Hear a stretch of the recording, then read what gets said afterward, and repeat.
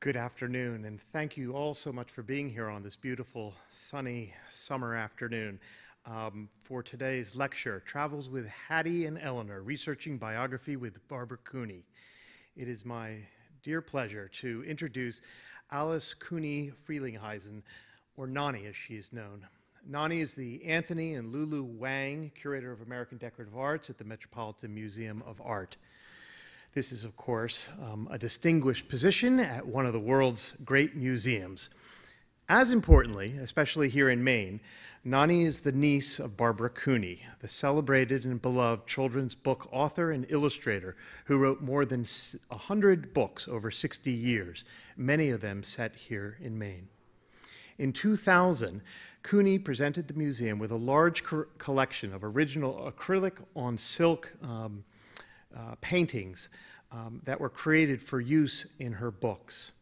And last year, members of her family donated an additional group of preparatory materials, including sketches, book dummies, and related photographs.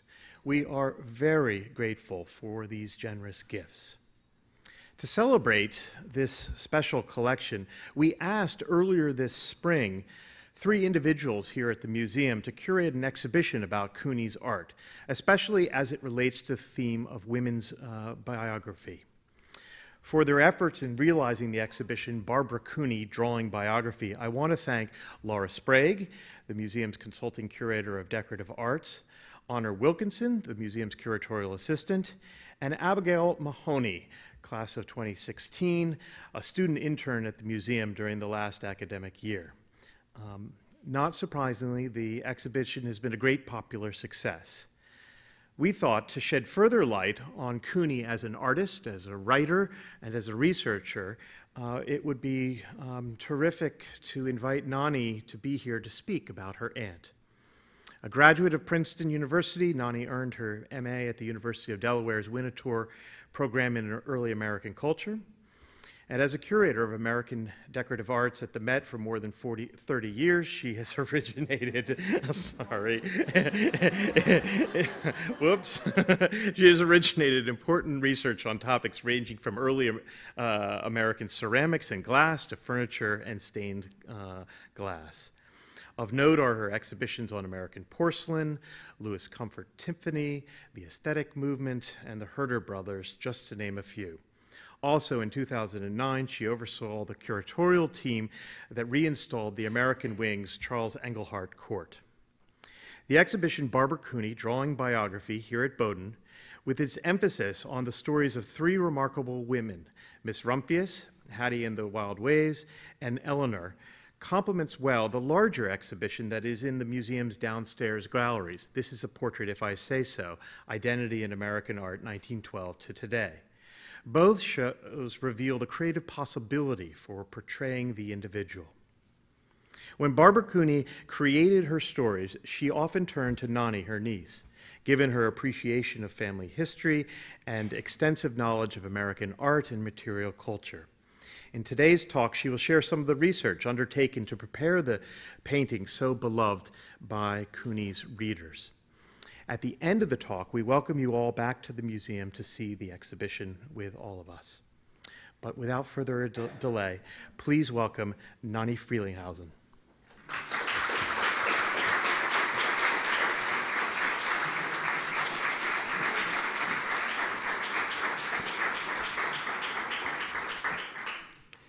Thank you, Frank.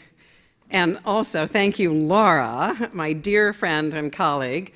And Honor, a great pleasure to meet you, and Abigail in absentia for the wonderful job that you've done on the exhibition. If you haven't seen it already, do come back after the lecture because it's really marvelous. So I congratulate you, but I also think that my Aunt Barbara, as you'll be hearing a lot of, Barbara Cooney, would be very pleased with how the Bowdoin Art Museum is stewarding the holdings that she entrusted in the museum by showing them in this fashion and looking at her material in new and different ways. So it's much appreciated by me, and I think probably much of her family. And I will say we have two members of her family here: her son Barnaby and his wife Susie, and my dad, who is one of her three brothers. Barbara Cooney, Barbara Cooney,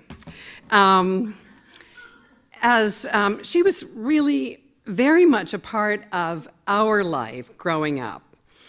We spent a lot of time with her in summers in Waldoboro, with her children, close cousins, many wonderful times, and time spent in their family house in Pepperell, Massachusetts as well. And as I was talking to Barnaby just earlier today, so many of us could be standing where I am now because everybody who was involved with her family and friends, in-laws, cousins, were really a part of so many of the stories that she made and illustrated. And I know all of our stories would be slightly different. So today, you're getting my story. But I'll tell you, she was in so many ways also an important inspiration and mentor to both me and my sister Rebecca in her extraordinary work ethic, her professionalism, her unwavering commitment to her field, her amazing attention to detail, ever a stickler for accuracy, and a deep reverence for the past and for her abiding love of family. And I think you'll see that really comes out in much of what I'm going to be showing you. And I'm going to just start with Island Boy, which isn't in the exhibition, but there's a reason I'm starting with Island Boy. This, of course, was based on a true story. All of these are. They're all biographies. Of course, this is the only male biography, and I've got a story about that too, but that I can tell you later.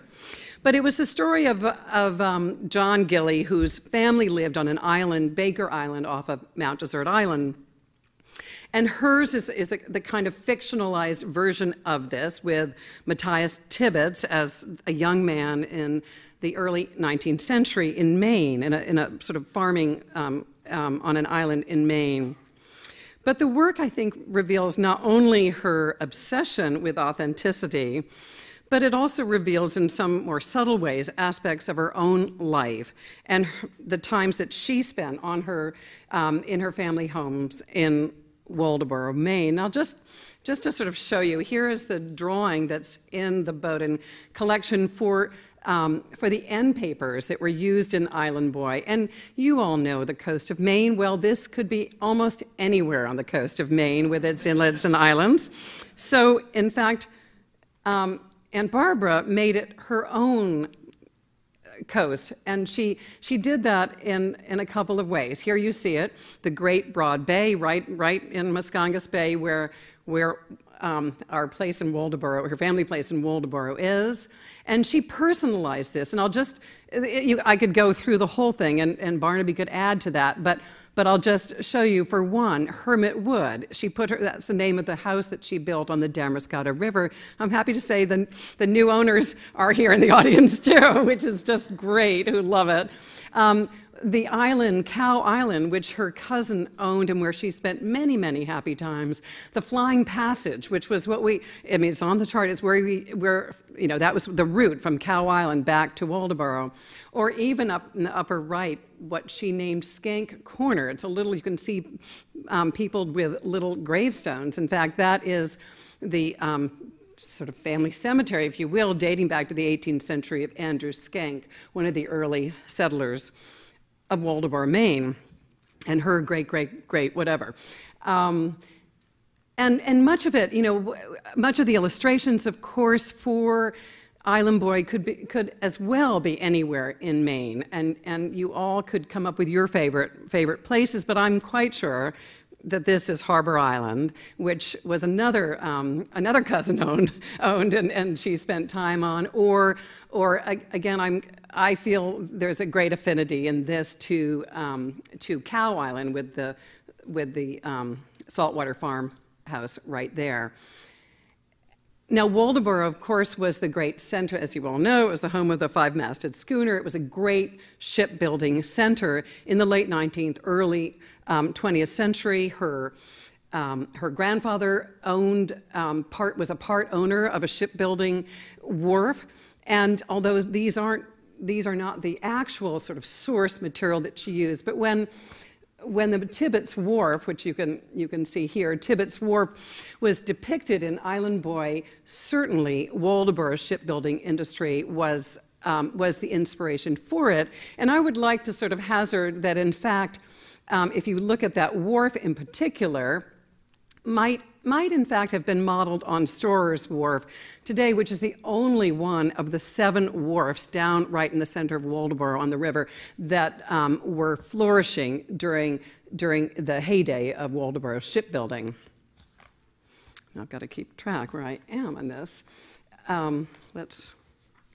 But, okay, to continue. Okay, so we're still in Island Boy, and I'll just show you just quickly some of these, but they do really, I feel, are very much modeled on some of her own family experiences. And so you have the farmhouse kitchen for Island Boy of Matthias and his grandparents with the great big stove in the background. And of course the kitchen's been somewhat modernized, but I'm quite sure it's the home of her grandparents in Waldoboro. And I show you this wonderful image because it was really, this is the first time, and the reason I'm partly getting to this is that this was the first time that my aunt asked me for help on her book. And I'll never forget getting a call from her out of the blue. And so let's see, this was 1988 when she was doing this, so it was probably in, 1987 or 86 or something that I got this call asking me, was there blue and white striped mattress ticking in early 19th century America? And I say that because that's the kind of attention to detail that my aunt cared about. And so there you have the pillow that has the blue and white, because indeed, yes, there was blue and white mattress ticking, striped mattress ticking in that era. And there you have it. So that was really the beginning of really what became wonderful part of my life. And I just show you, I was kind of embarrassed that that in the exhibition there's a letter that she wrote to me. I didn't see it until just now, asking me about some aspects of, could you check on this or that? But I did find, and just at my backtrack, when Laura asked me, I thought, well, sure, I'd love to. But then I thought, well, where is everything that I had pulled together way back when for Aunt Barbara? And I'm not the most perfectly organized and filed area, but I did find this letter. It has no year, but this was when, she, as you know, and you can see in that book, she really admired these intelligent, strong, wonderful women, accomplished women in the arts in many different areas. So you've got Hattie, you've got Ellen, you've got Miss Rumphius, and Eleanor, of course. And so this was sort of like, casting about, thinking about different people to write a biography about. And I was very passionate about Edith Wharton. So I was, sort of, why don't you try Edith Wharton? And you can see that Edith doesn't touch in detail on many deeply personal matters of her adult life. And then, she goes on, and obviously, Edith Wharton really didn't fit the bill because she really didn't have that interesting enough of a childhood. But it just shows you the kinds of, I think it's some insight into the way she thought about this. But of course, Island Boy really was preceded by Miss Rumphius, and you see the kind of dummy, which was how these books were put together, and then as it is today. And it's so wonderfully presented, I think, in the exquisite original artwork in the exhibition.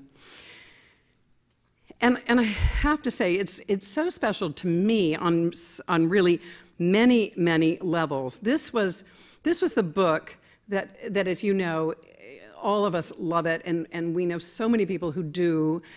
But all over the country and all over the world, this book has touched a chord. And it became an unbelievable success. And she did this book when she was 65 years old. In fact, we are 2 days shy of what would be her 99th birthday today, which I think is quite wonderful and fitting. Now, of course, this too is based on a real person, Hilda Hamlin, and I'm happy to say that she has many family members who are here. Her daughter Barbara and her grandchildren and great-grandchild are here today as well. Of Christmas Cove, who indeed did sow lupin seeds across the state of Maine, but at the same time, many of the details were autobiographical to Barbara Cooney as well, and I think again reflect her love of home, history, and even her sense of adventure. And so, to start, this is in the exhibition, and I apologize because I didn't actually have, this is the book itself, but here you have Brooklyn in 1883, and there you have Alice Rumphius and William Rumphius, her is it her father or grandfather? I can't. Anyway, but William Rumphius is modeled after Barbara Cooney's grandfather, Aloysius Krippendorf, who you can see is in his workshop, and in fact he was indeed a ship's figurehead carver and cigar store figure carver and a painter. There she is working away. So she's kind of merged these two stories a little bit together.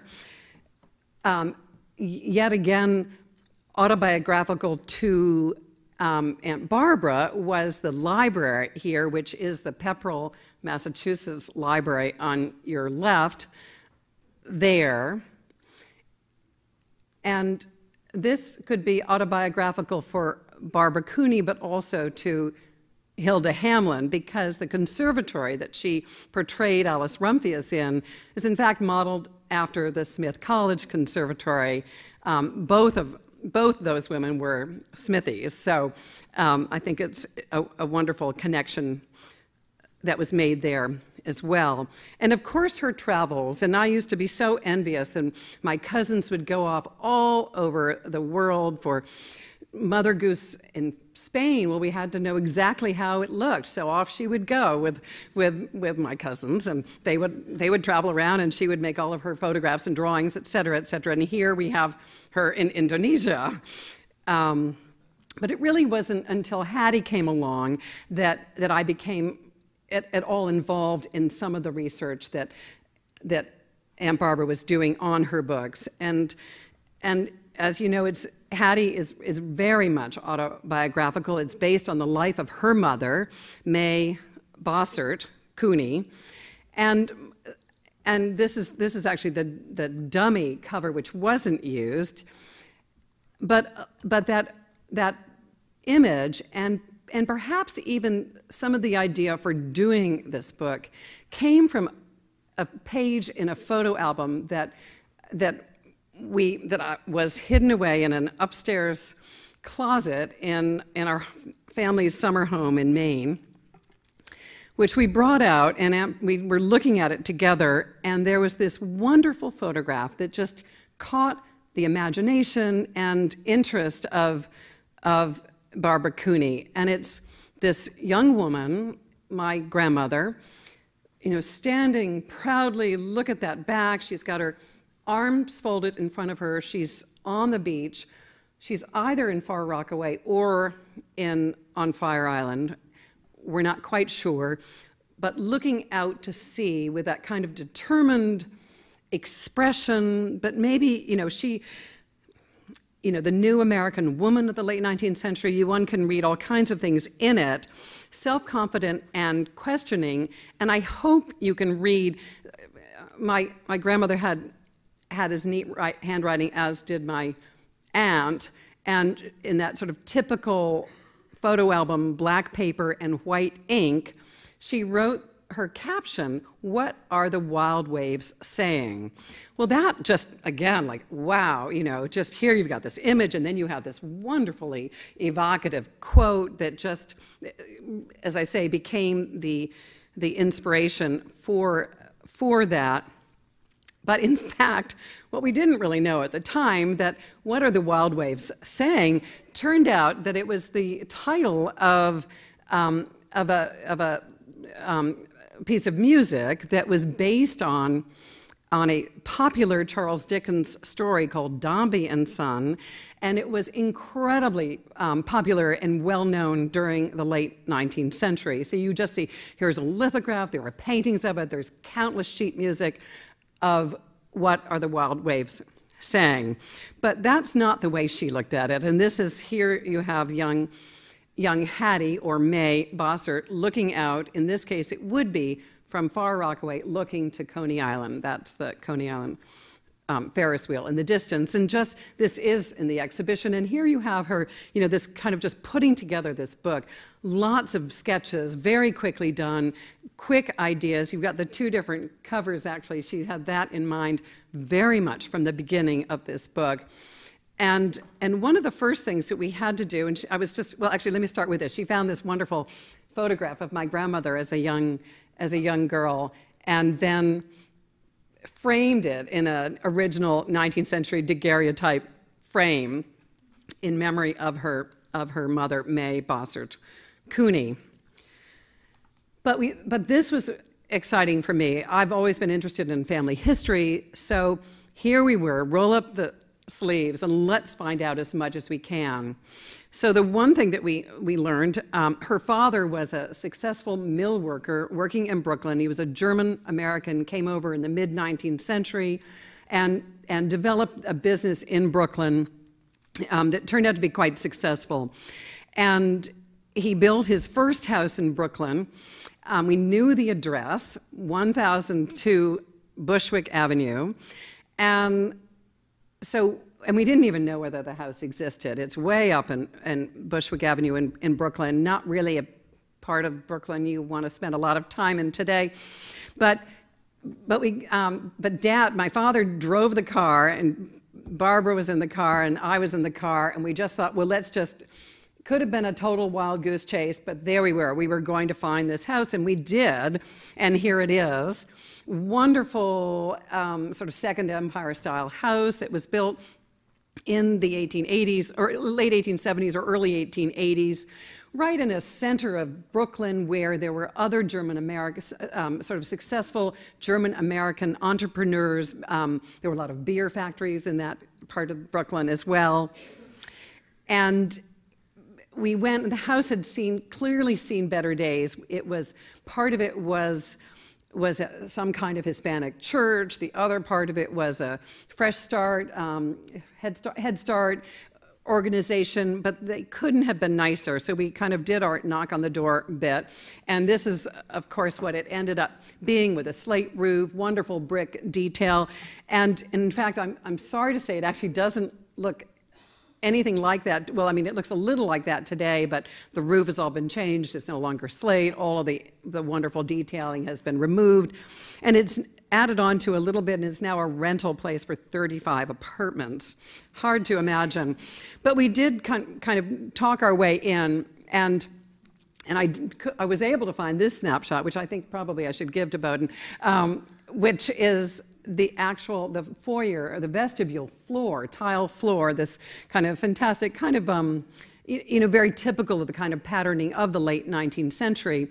And I will just backtrack 1 minute to say that these three books just happen to coincide in period to where I've spent much of my professional career, which is in the late 19th, early 20th century, sort of looking at interiors, looking at furnishing, looking at decorative art. So it was a nice dovetailing of interests here. But of course, that tile floor then became the end papers for Hattie and the Wild Waves.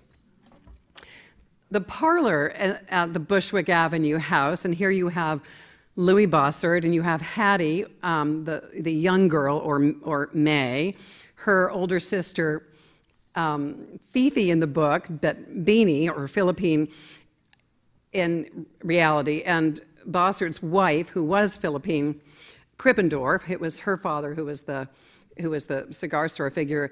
And then the young son there, who she actually didn't rename in the book, he was christened Charles Volunteer Bossert, named Volunteer and called Volley because he was born on the day that the racing yacht Volunteer won the America's Cup, which is kind of appropriate for now, against Britain's Thistle.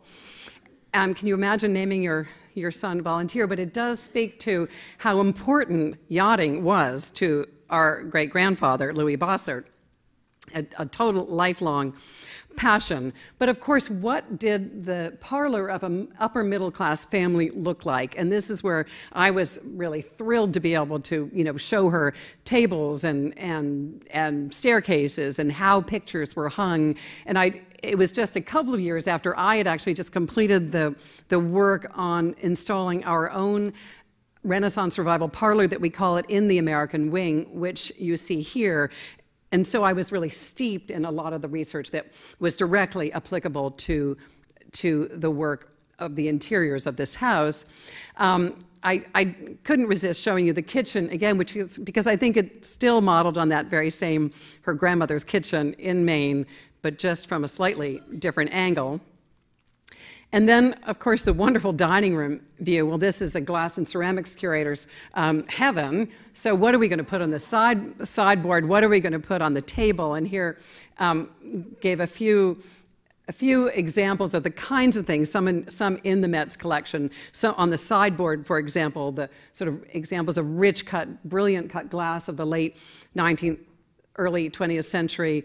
On the table, you have a decanter, which is in fact our Metropolitan's press glass, diamond thumbprint decanter that would have been absolutely the kind of thing that would have been used at that time. Now, I mentioned that our great-grandfather Louis Bossert was a great yachtsman. He loved boats and had several. In fact, one was a steam yacht that he named after May, called Maita, or Maita, which doesn't survive today. But, oops, oh, wait a second, how have I missed this? Okay, let me backtrack. I haven't gotten quite to that. Hold that thought, because this is actually a whole nother thing. Okay, this is another story, and I just have to tell you this. In the main house, there was a barn. There was this enormous wooden crate in that barn, which had been there forever and ever. But it did say Opa Krippendorf. Opa was the word for grandfather, and that's what we often, or what the family would call their Oma and Opa, was a sort of typical thing. So we were kind of after my father to see whether we could open this crate and just see what was in this crate, which we finally did. And I'm not talking, it's huge. The painting is this painting, which hangs upstairs in the upstairs hall in our house in Maine, is this big, with its original frame. Its huge frame out to here was not in perfect condition, but of course I definitely knew it looked like an late 1870s frame to me. But what is this picture? But it said on it, Cleopatra's Barge. Okay, so this is Cleopatra's Barge, done by the same person who was doing those cigar store figures and figureheads. And so it became a kind of a joke, if you will, in our family, really, and truly. But of course, we love Aunt Barbara for bringing that joke into Hattie and the Wild Waves. So the very precious painting that, in fact, may have been considered quite precious at the time because it was saved through all of those generations. And there is the family looking at this quite unusual picture. But of course, it is the late 19th century. There was such an interest in Orientalist painting. And in fact, when you look at that that painting, you can see it's very much of an academic painting. I was sure it was a copyist painting, and so indeed it is a copy of the work of a late 19th century Austrian artist, Hans Mackart, who, and I'm sorry for the Getty images, but that was the best image I could find. You can see it's an absolute direct copy, the kind of thing that artists were doing during this period. I mean, they still do it today, for that matter. This was painted by Mackart in 1875. I don't know that it was ever in this country. In fact, I sort of doubt it because I think it was already in the museum in Stuttgart in 1876. But Hans Mackart was a very, very popular artist during the late 19th century in America, and their MFA Boston had exhibited his work. Other museums were as well. So in fact, how, and perhaps it was probably engravings were known, and he would be copying it from that. But it is kind of fun to see that engraving.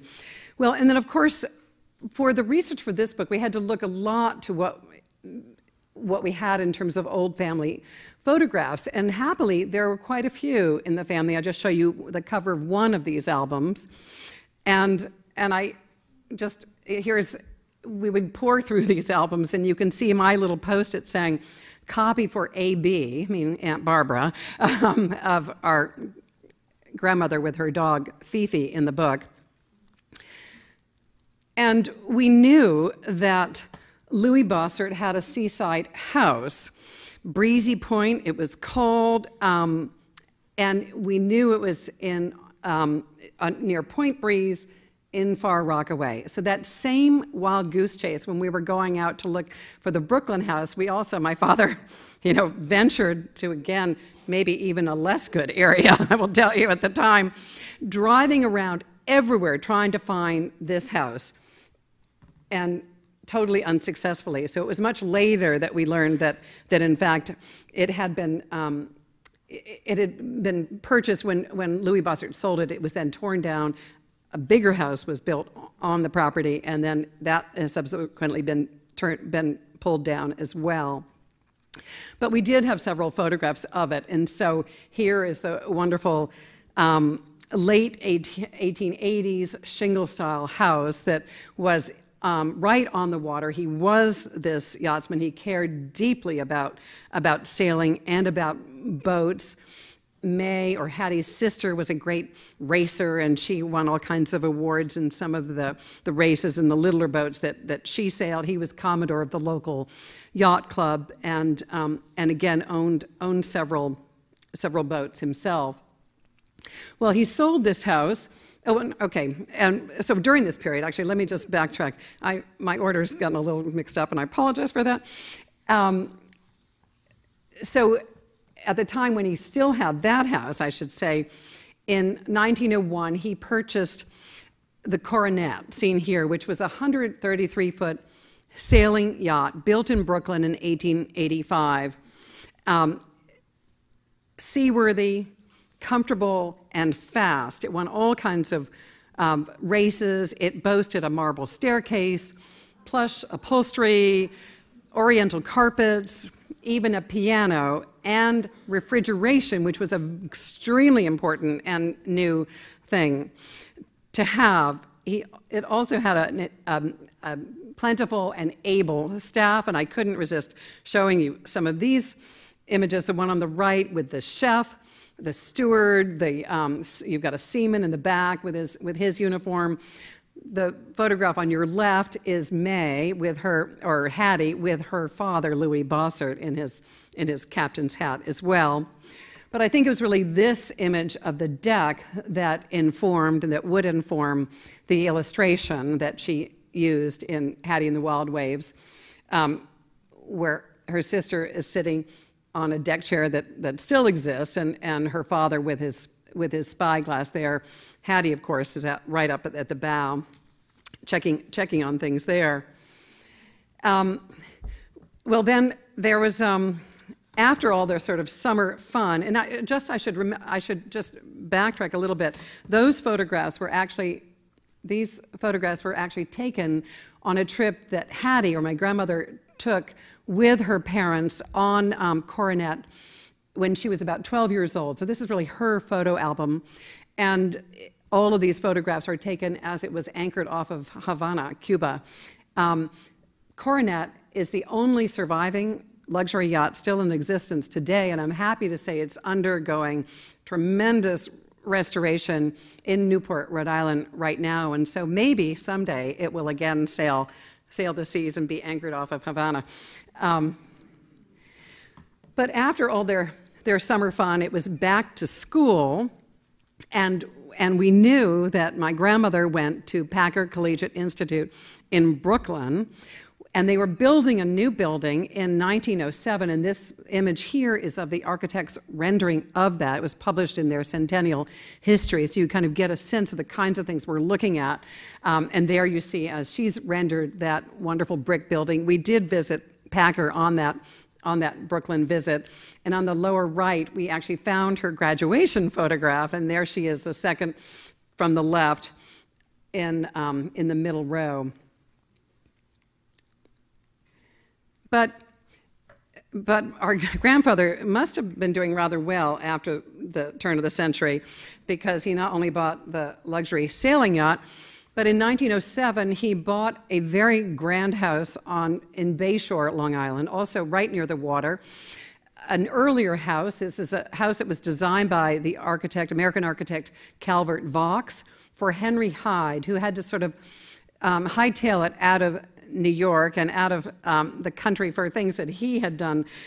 And the house came on the market, and Louis Bossert purchased it. Really a fantastically sort of large and wonderful sort of shingle-style house, which still survives today without the top floor. It's now Southward Ho Country Club in Bayshore. And here's how Barbara Cooney rendered it. We have a number of photographs of this, of the gates, which she's replicated there, some of the outbuildings. It was quite a grand estate of about 150 acres, complete with farm buildings and conservatory and a grass tennis court and an elk park. We found the real estate brochure for this when our great-grandfather died. It was put on the market, and there was a very in-depth, wonderfully descriptive real estate brochure. So we knew there was an elk park, which is really become a deer park here in her rendition. And the other thing we always had the lore was about this swan pond with its black swans. And so I was able to find in one of the albums, there are certainly white swans. If you can see on the lower right, that is actually a black swan rendered there. And then, in this case, really the album began to dictate some of what was being illustrated.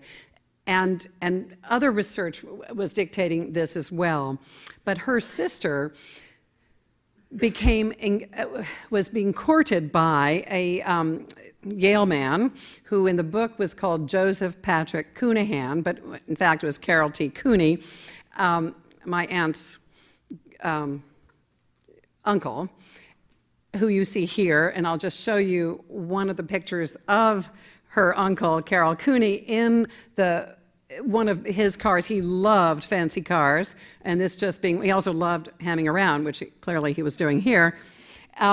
And you see here one of his cars, and I think that is actually with my grandmother, with May, in front of the Oaks, as the Calvert Vaux house was called, with his fancy new car. I wish I knew what kind it was, with a great big C for Cooney in the front of it. And you remember the image of the big blue Y on the white sweater, and here you have him kind of hamming it around with the athletic sweater. And of course he and his brother Russell were actually quite noted athletes during their tenure at Yale. But one of the things I think really pushed this, looking at the courtship of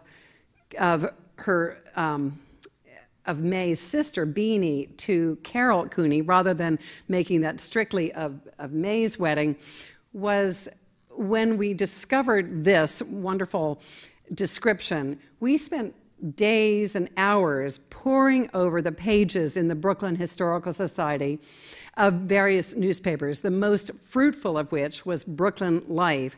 Now, of course, many of these newspapers are today digitized and searchable. This was not existing when we were doing this kind of research. So we page after page, and it's actually quite wonderful because there's no substitute for the sort of sense of history and an era and a period that you can gain from doing that kind of research. And so it gave fodder for all kinds of things, for costumes and customs and advertisements of. There's a wonderful picture of her in her slip. You now know what period slips are because they were being advertised. But we really felt we hit pay dirt when we found the Cooney Bossert wedding description, as you see here. And this really, I think, was what gave Aunt Barbara the idea to really make something of this wedding. And I'll just read to you just one description where she says, Miss Evelyn May Bossert, who was her sister's maid of honor, was gowned in rose satin, veiled by pale yellow chiffon and cream lace, with which she wore a Charlotte Corday cap of pink tulle and lace, and carried Killarney roses. Well, that is the maid of honor there. The little boy was modeled off of this image of her father as in a page boy outfit. So it's a little bit, because her father really is actually the best man, but so she's taking a little artistic license. Here is that page boy outfit. And then in 1909, Louis Bossert built he felt there was no hotel in Brooklyn, so he built the Hotel Bossert in Brooklyn Heights on Montague Street, seen here shortly after it was built, and Barbara Cooney's illustration of it. It was at one point called the Waldorf of Brooklyn, better known for the fact that it was the unofficial home to the Brooklyn Dodgers, and it's where they celebrated their World Series win. Here, her rendition of the interior, you can see she's copying those wonderful columns, the chairs, the seating, the lighting, very close to what it was originally. May or Hattie playing cards with her grandmother, which might have been a Tiffany lantern chandelier hanging above the card table. And she was up on the top floor. They moved there after they sold Bushwick Avenue. They moved to the top floor and lived there. In fact, Barbara Cooney was married there and was, hold on. May was married there and Barbara Cooney was born there. Excuse me, getting my generations just a little confused. But she was already painting what she saw out the window of the Hotel Bossert. And this is kind of a wonderful, kind of goosebumpy thing for me. Here she's showing her hanging up pictures of boats, because she would have seen those right outside on the East River, and plenty of boats. But look at this picture when through actually a stepsister of my grandmother, who I had found and friended and gave me this little tiny oil of, and Aunt Barbara never knew this because this came after this book, of the Brooklyn steeples that she could have seen that she was seeing and painting from the top floor of the Hotel Bossert. And it's signed, it's the only painting of my grandmother's, and she did many, it's the only painting that I know of, it's actually signed M. Bossert. So we know it's before she got married, while she was still living on the top floor. So that just gives you a sense of how close to detail Barbara Cooney was. And just on Tuesdays, Hattie would go with her mother and father to the opera at the Brooklyn Academy of Music. And early views of the Brooklyn Academy of Music provided the source for this. In the 1909 Brooklyn Life, we were able to find that Louis Bossert was among the subscribers, and he, in fact, had box 4, so of which this is modeled. And then, of course, almost ending with this wonderful view, the scene up from the cover where the older Hattie, now looking like that original photograph, is looking out over the Coney Island Ferris wheel with what are the Wild Waves saying, what will be her next step. And of course, my grandmother's next step was to go to Pratt Art Institute, seen here, which became the model. It just says Art Institute, but we know that that's what it's modeled on. And so this was really a great experience, and we knew we wanted to get involved. So when Aunt Barbara decided to do the childhood of Eleanor Roosevelt, she again enlisted my help to join in on some of the research. And I do have, and there is a letter there. I came across another letter from Aunt Barbara. We did a lot of back and forth correspondence about, well, all kinds of little details and big details.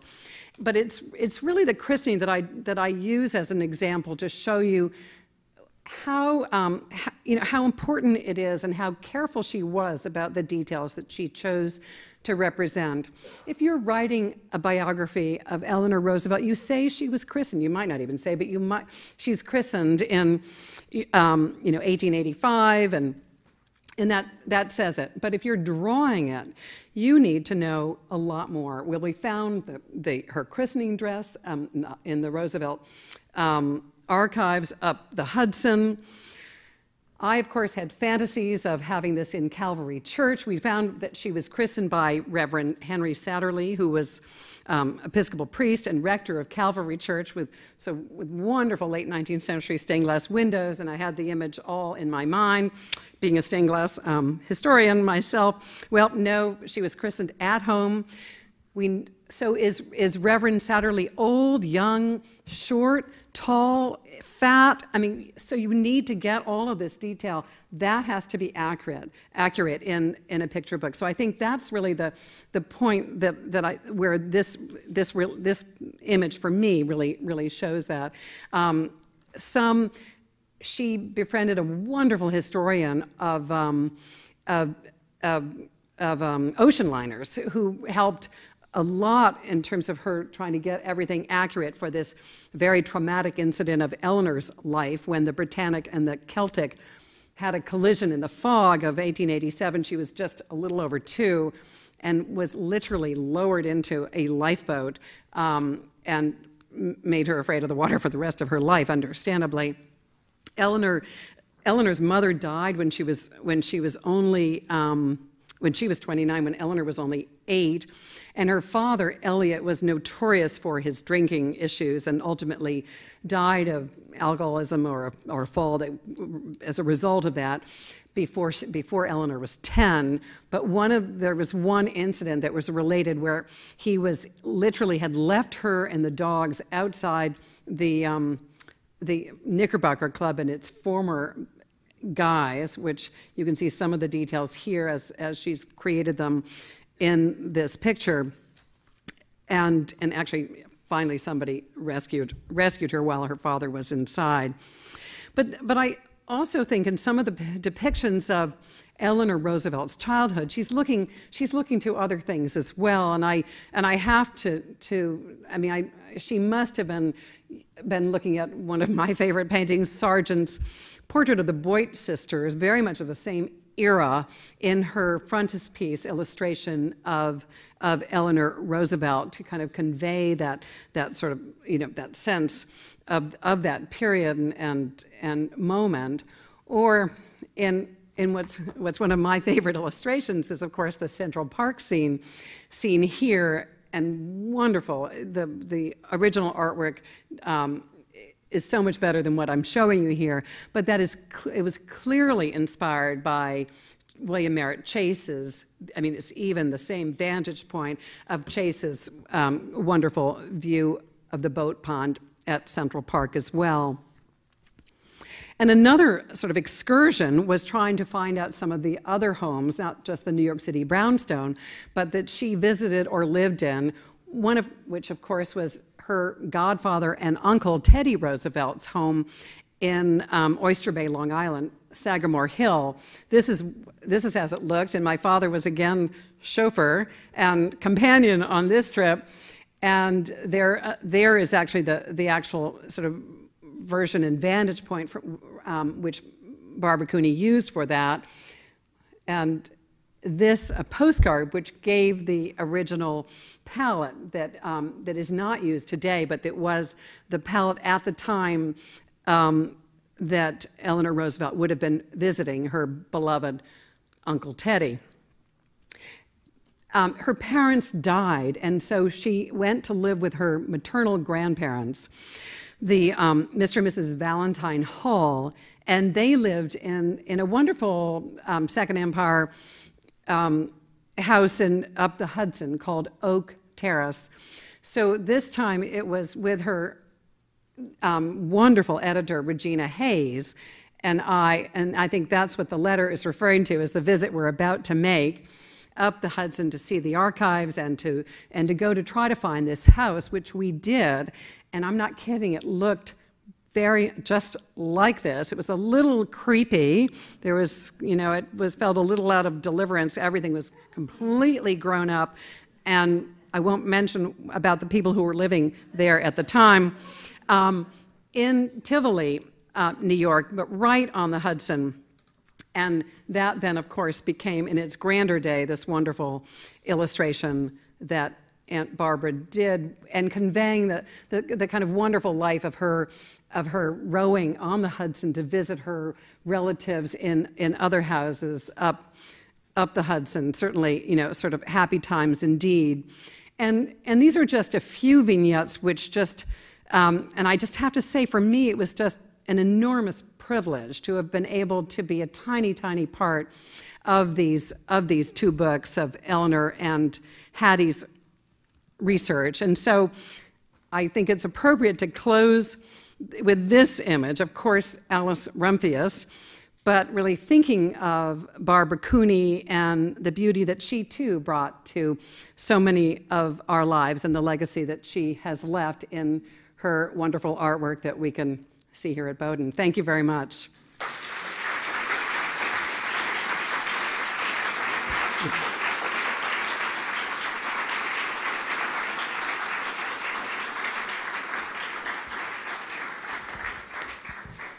Well, I know Laura asked if I'd be willing to answer questions, and maybe there are others in this room who can answer them better than I can, but I'm happy to, or field them. So if there are any questions, I know there's some microphones here. How much was she into gardening and flowers? Because this book is so into, I just felt it was a good garden. Well, the question was, if you didn't hear, how much was Barbara Cooney involved in gardens and gardening? And I think I'm looking at Barnaby and Susie, and well, I just, even the Captain's House or Hermit Wood, she always had wonderful flowers that I remember in all of her homes. Say her gardens were everything to her. I mean, they really were. And she even fantasized about becoming a tomato farmer, and that's what she used to tell people when she traveled. But her flowers were everything. I have Barbara. a question, but I would like to tell a little story about Barbara Cooney. And Hilda Hamlin. this This is Hilda Hamlin's daughter, Barbara Hamlin. daughter-in-law. Daughter-in-law, pardon Yes. me, I said that. And Hilda and Barbara must have been soulmates a lot because they were very much alike, although Hilda had no artistic talent that we know of. But Hilda was introduced to Barbara Cooney first by a friend in Christmas Cove who was to be Barbara Cooney's freshman roommate at Smith College. And she brought her to meet Hilda Hamlin, who at that point was working at Smith College, and so they became friends from then on. Now, along the way, Hilda Hamlin lived to be almost 101 years old.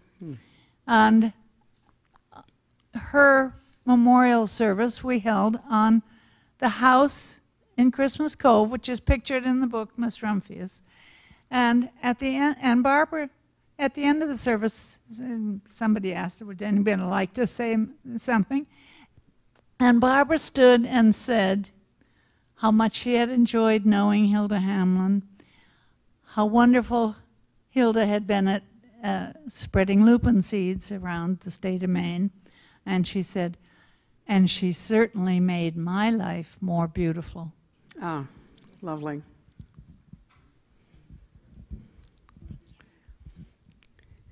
Any other questions? Well, it looks like the timing is just right. It's 5:29.